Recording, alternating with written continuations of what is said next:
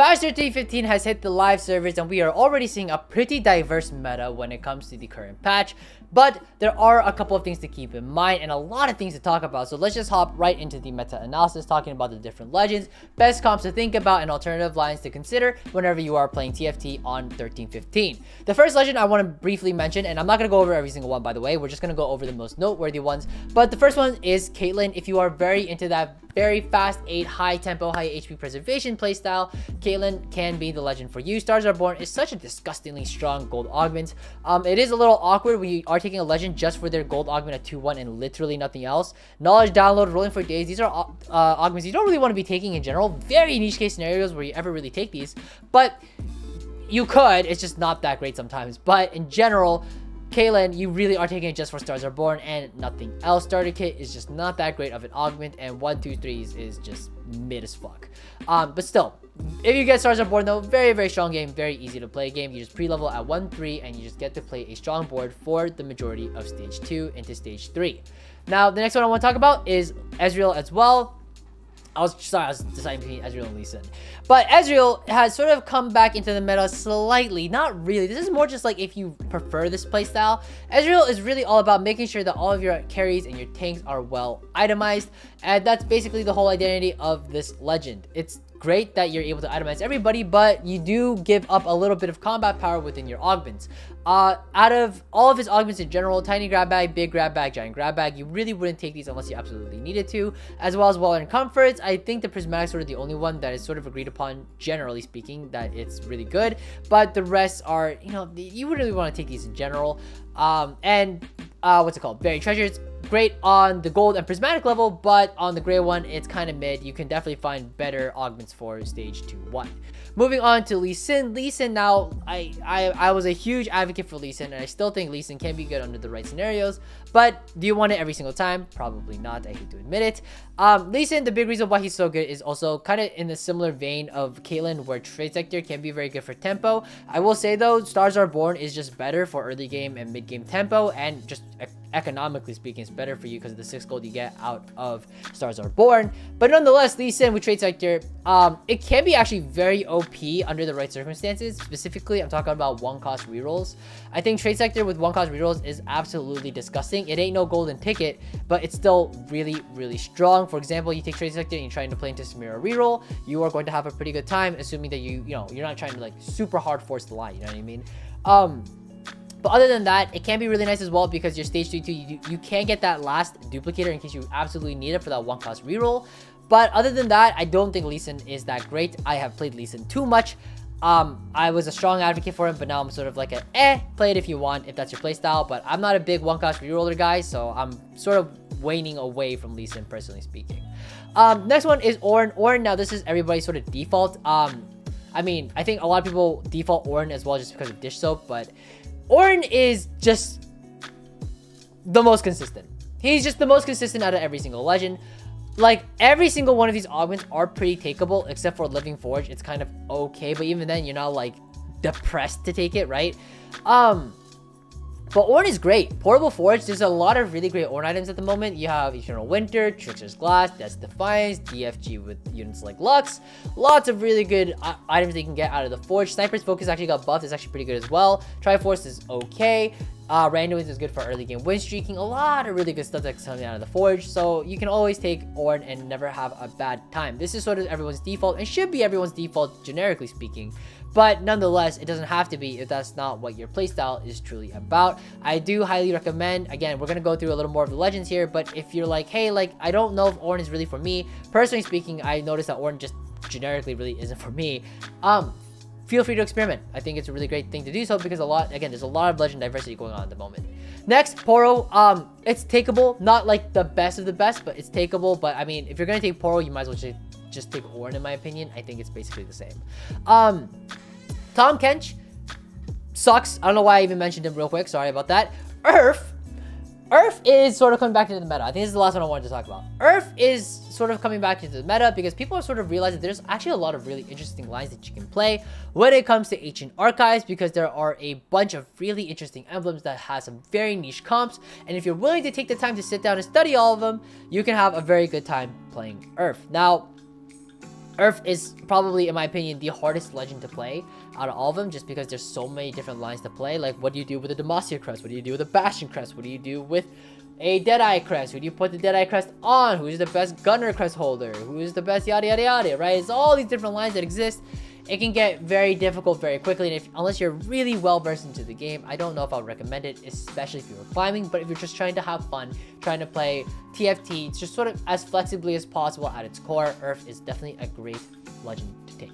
But that basically covers all the legends. Now let's go over all of the current comps that are sort of taking over the meta / are comps that you should be taking aware of. First one being Noxus.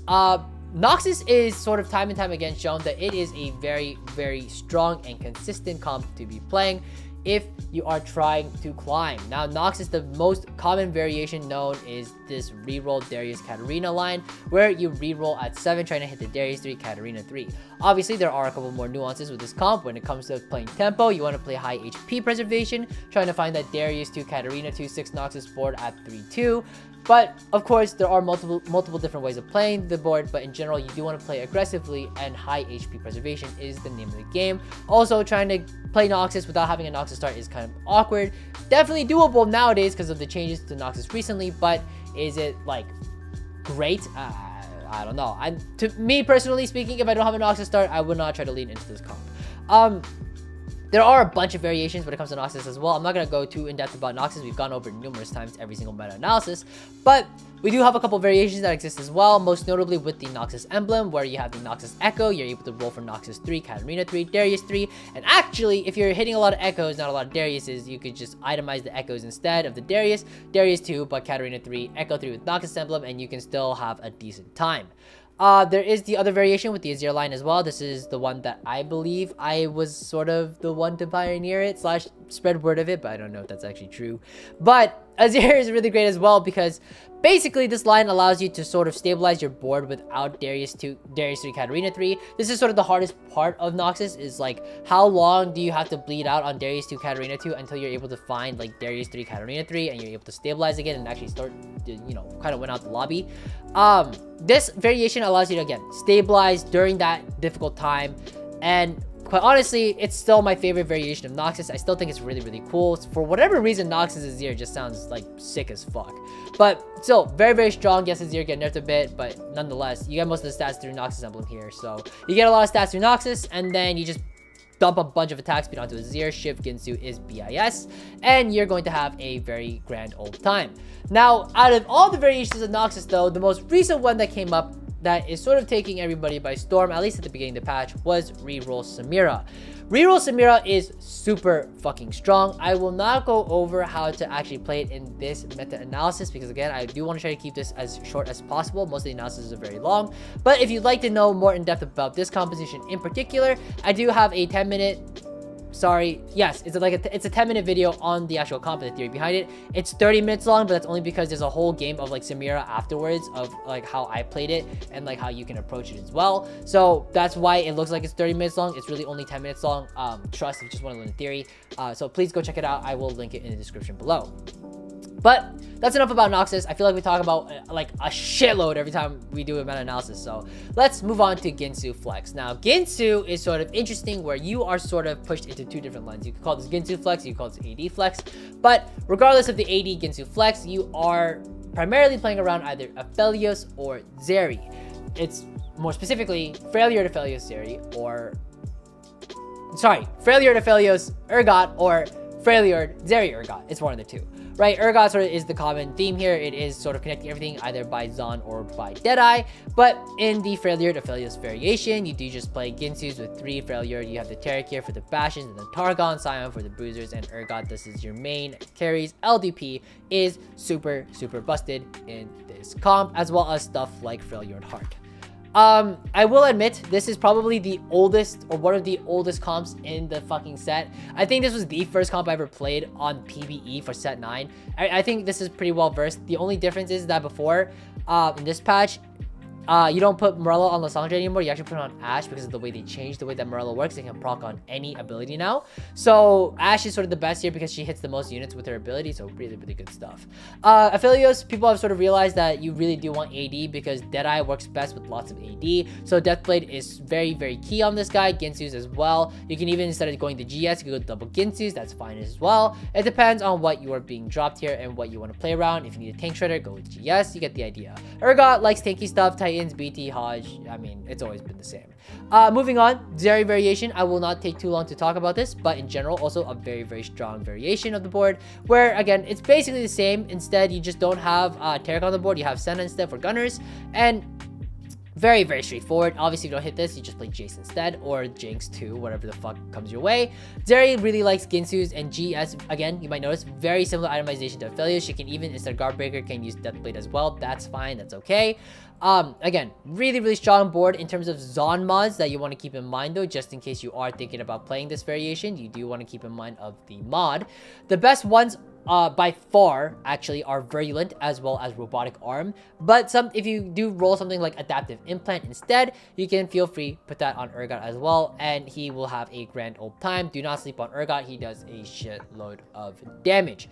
Now there is finally the Gunner variation / 4-Gunner for Zon with Piltover instead. This is actually really, really good nowadays, especially with the changes to Piltover. Full open fort, basically. It's not open fort, but basically open forting your board with a 2-1 Piltover start. You will probably have a very, very good time. It's one of the strongest boards with the highest caps in the game. Definitely something to consider here. Your frontline usually consists of the Sejuani with the Scion here. The Scion is usually actually something like Vi before you hit the Heimerdinger for Piltover. But you know what? I'll just show it to you just in case you're having a hard time visualizing it. But it goes Vi, you have the T-Hex here, good stuff. And then eventually this just turns into Heimerdinger and you're having a grand old time, right? Really, really solid stuff. Now, you might notice actually, by the way, on the turret, on the Apex turret, I do want to talk about this a little bit. There is a bit of debate going on as to like what is Heimerdinger's BIS for the turret. Personally speaking, I like one of each in terms of Mechano, Goldenator, Shred. I don't think self-repair is really that good in general. You used to really early on in the set, you would take like triple repair and you just frontline the turret here. But nowadays, I actually think Mechano, Goldenator into Shrink is the best combination. The Execute is just super, super nice having it in a Goldenator. Plus, this allows you to rebuild your economy. So having one of each is super, super dope, especially with the buffs to Goldenator on the Execute. Really good stuff. Now, finally, I do want to mention this real quick. I did not call this AD Flex, right? You might be going like, oh, I already know all about this. I know about Zeri. I know about Aphelios. Everybody knows about this. What the fuck? Who cares, right? I did not name this AD Flex because you actually have one final variation to talk about, which is the Azir Urgot line. This line is really interesting. I did not actually know about this line until literally earlier today. I saw Joe Bookmark playing this. It isn't like a first place comp by any means, but it's still a decently strong board. And if you can hit this early on, you will definitely be able to just secure a top 4, like no problem. It's actually a pretty strong board. It's deceivingly strong. The idea is that if you miss on Zeri Aphelios, but you find a decent amount of Azirs, a lot of the Zeri items and Aphelios items can actually fit onto Azir. Obviously, you don't have Deathblade, that would not work, but you can maybe throw the Deathblade onto Urgot instead, and then instead try to itemize that third last and final item onto Azir. Azir loves a lot of bows. This is actually surprisingly pretty strong, and as the game progresses, you actually tech out a Freljord, and you just tech on a bunch of legendary stuff like Senna, stuff like a Heimerdinger, maybe even like a Scion as well if you needed that extra frontline for whatever reason. I don't think it's going to be the case here. You know, you have a bunch of different ways to tech on different legendaries onto this board and try to cap out and eventually tech into stuff like Ahri, Bel'Veth, and etc. Again, really, really strong board. This is something that was just not on my radar at all until today, but definitely something to consider if you find yourself in a really difficult position where you're like, hey, I want to play Zeri, I want to play Aphelios. Too many Zeri Aphelios players. I have a lot of HP, but I feel like I'm not hitting my units here. You can try to tech into the Azir line. Totally fine. Works pretty well, especially with how unpopular Azir is at the moment. Azir Lux has fallen off quite a bit in the current meta, so very, very available in most cases. Definitely something to consider. Finally, let's talk about, well, not finally, but the next comp we're going to talk about is for Sorc. Now, this, again, I do not want to talk too in-depth about this comp. I did a whole guide on this a little while back. I did this about 9 days ago. Talking about the 4 Sorc line. This is, yes, in the Advanced TFT Aurelion Soul Legend Guide, but this composition still stands. The general theory that I will talk about this, because I did not mention this in that video, is that you want to at least be able to go level 8 here decently comfortably.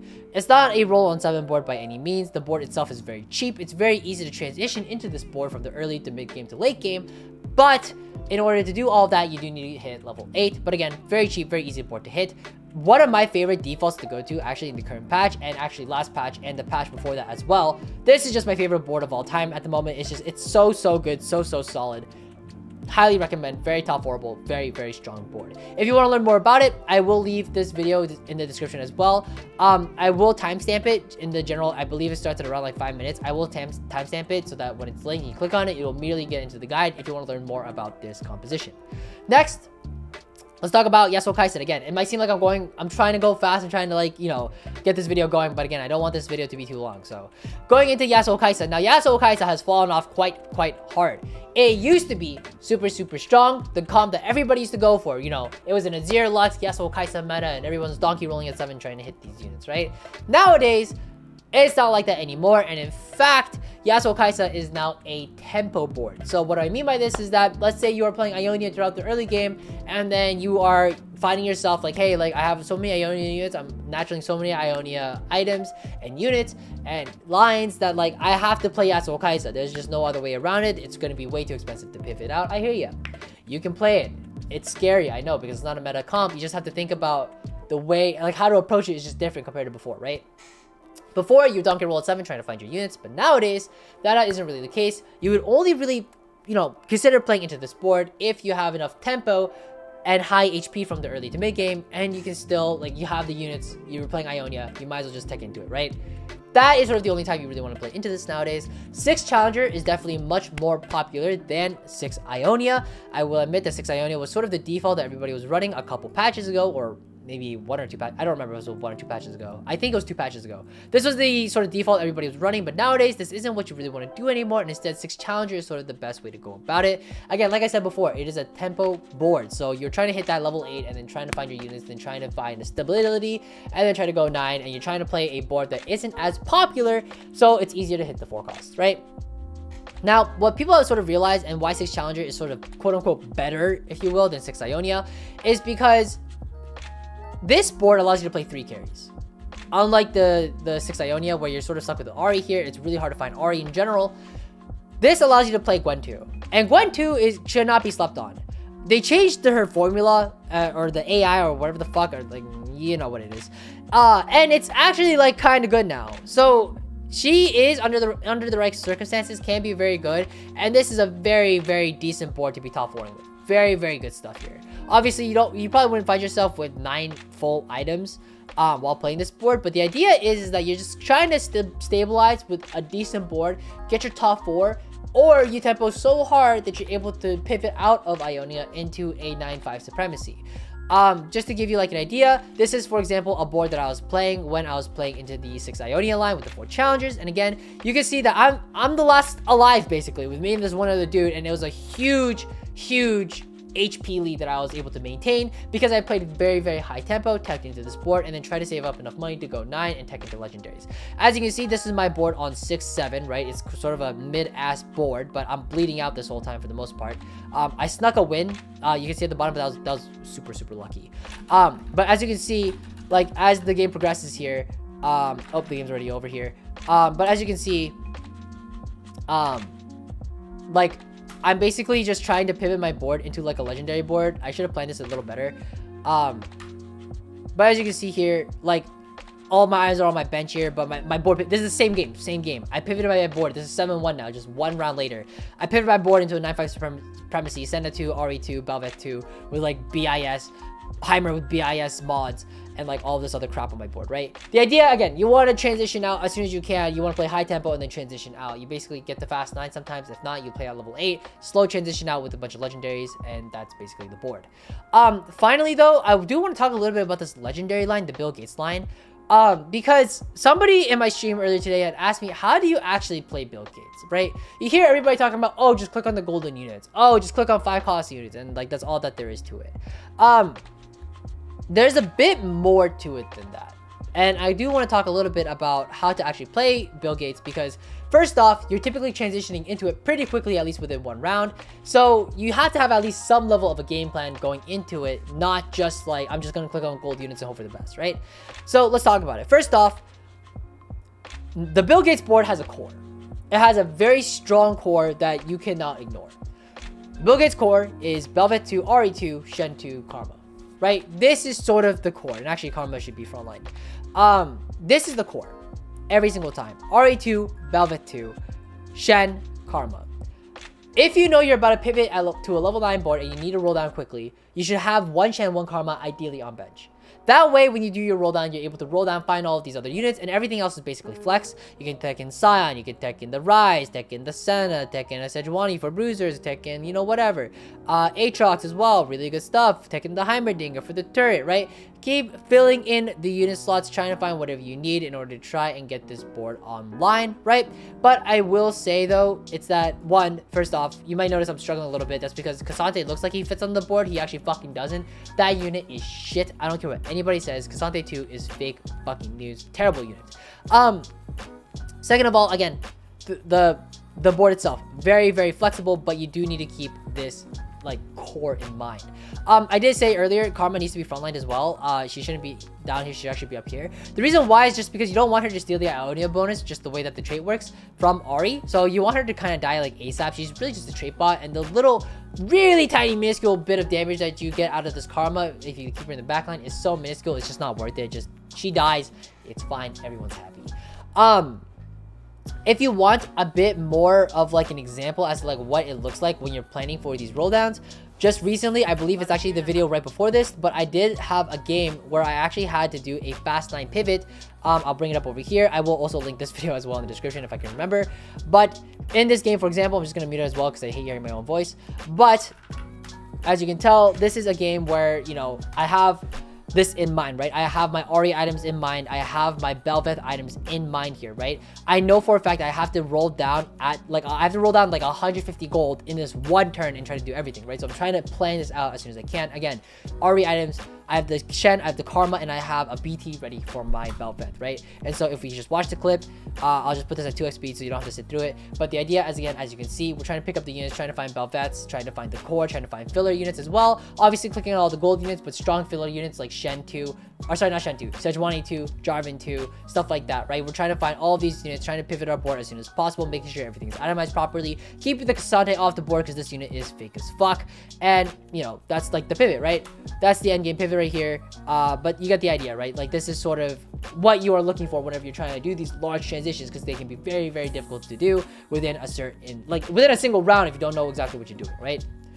Good stuff. But anyways, now that we finished talking about Bill Gates as well, how to approach that, let's finally talk about alternative lines. Now, for whatever reason, people think that the current meta is like, it's 4 Sorcs, it's Aphelios, it's Zeri, and like, that's it. I do not fully agree. I think there's actually a bunch of really cool alternative lines that do exist, but you need the right spot for them. Obviously, you can't play them every single, like, you can't play them every single time, but you can play them if you are given the opportunity to do so. I actually went first in a game playing Garen reroll the other day. Like, believe it or not, I had a Garen 2 at like 2-1. Like, stupid as fuck, but I was like, whatever, I guess I'll play it. I had a Guinsoo slam and a Garen, like, why not try it, right? It's fine. You would be surprised. Garen 3-star average is like a 3.74. It's actually okay. And if you actually look over here in like a 7 Demacia line with reroll Sona, reroll Garen 3, like, it actually has like decent stats. Like, there's actually a decent amount of different lines. Just to give you an idea, this is what a 7 Demacia board would look like. You're playing around Sona 3 and Garen 3. You reroll for these 2 3-star and you just pump level, go level 8, right? This is just the board. You just taking an Aatrox at 8. It's a line. It's something you can play. I think people are sort of like very prejudiced against playing any other line. It is sort of an echo box going on right now, but you have a bunch of different lines that you can play. This is, for example, the Garen reroll line as well, that they're available. They're available if you look for them, and or rather if you just keep an open mind to them. If you're saying like, hey, I hit a bunch of Garens, oh, what a low roll, like, no, like, you can play it. Don't be afraid to do so. If your components say it's okay, you're in a spot that's actually acceptable of it, consider playing it. I highly recommend considering playing it because it's definitely possible. Just for another example, Kassadin 3, 4.03, really great as well. Riftwalker can succeed in a lot of different scenarios. You hit the Kassadin 3, you hit the Soraka 3 as well. Obviously, I can't find the stat data if I am currently, you know, stat augment data is still gone. But they're changing that in the mid-set though. Thank you, Mort. But until then, we don't know what the actual average is with Riftwalk alone. But I mean, with or without, it's still averaging 3.68 just based off the units. Really solid stuff. Finally, like another line that exists as well is Bastion Aphelios. Definitely something to consider. I know Shunji, who is like the set 7 world champion, really disgustingly strong player on the Chinese server. He like defaults this line.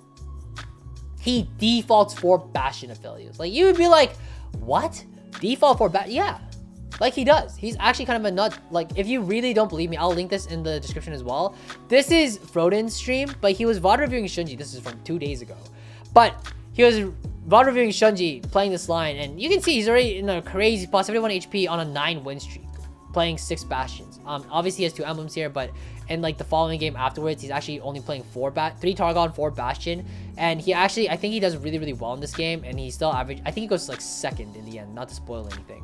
But he does a really good job playing this line. Really cool line to be playing. 6 Bastion averaging 3.87, 4 averaging 4.4. This is what the board would look like in general. This is the board that Shunji was playing with 4 Bastion. But again, it's a really solid line that you can definitely consider if you have the spot for it. Now, again, are you going to be able to play these lines every single time? No. But please stop. Like, I've had people be like, oh, like, you have to play Aphelios or Zeri, and that's, like, all there is to it. Like, no, dude, there's a bunch of different lines that you can play. Do not sleep on them. Keep an open mind. The patch is a lot more balanced than you think. Anyways, that's going to be it for this meta-analysis. I hope you guys learned something. Take care, guys, and happy climbing.